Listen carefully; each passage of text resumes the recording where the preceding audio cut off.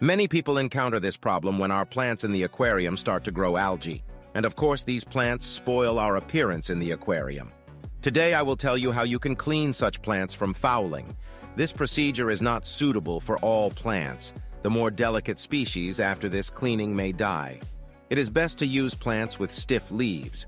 Watch the video until the end and you will learn everything. But first, please subscribe to the channel. And so, to clean the plant, we need whitewash for this.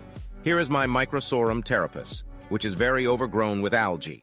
We take a dish, pour whitewash in it, and dip all the leaves of this plant in it. Try not to get the roots in the whitewash. Leave the plant in the whitewash for 3 minutes.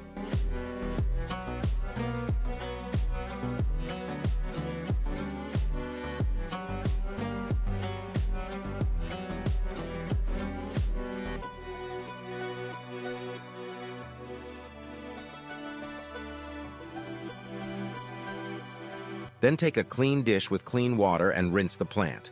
Then leave the plant for 1 day in clean water.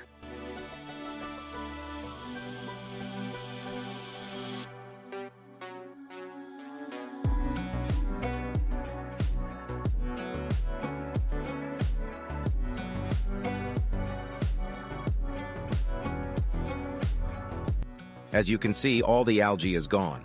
I hope you liked my video and that it helped. Thank you all for watching and bye.